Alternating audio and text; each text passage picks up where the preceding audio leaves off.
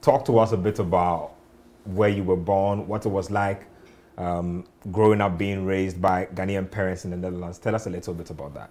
So I'm from Amsterdam. Okay. Amsterdam. That's where you were born? Born, yeah, born in Amsterdam. Amsterdam Southeast, the Belmer, it's called. Okay.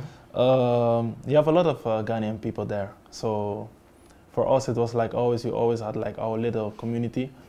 But Amsterdam has been my place since I was a baby. So yeah, it was good.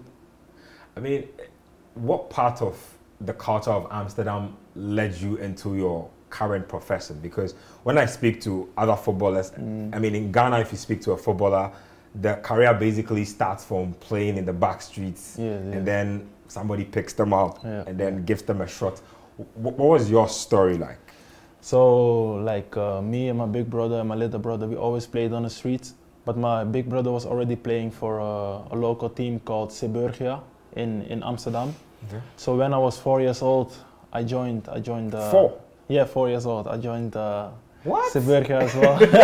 You can barely speak at 4. Very early, I could kick a ball, so it was enough.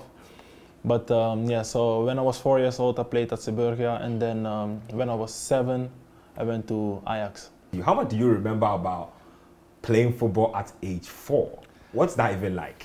I only remember the first time when I had to go for trial at that club. And I was very, very nervous. And it was with one guy we went to the same school. Okay. So that's the thing I will never forget.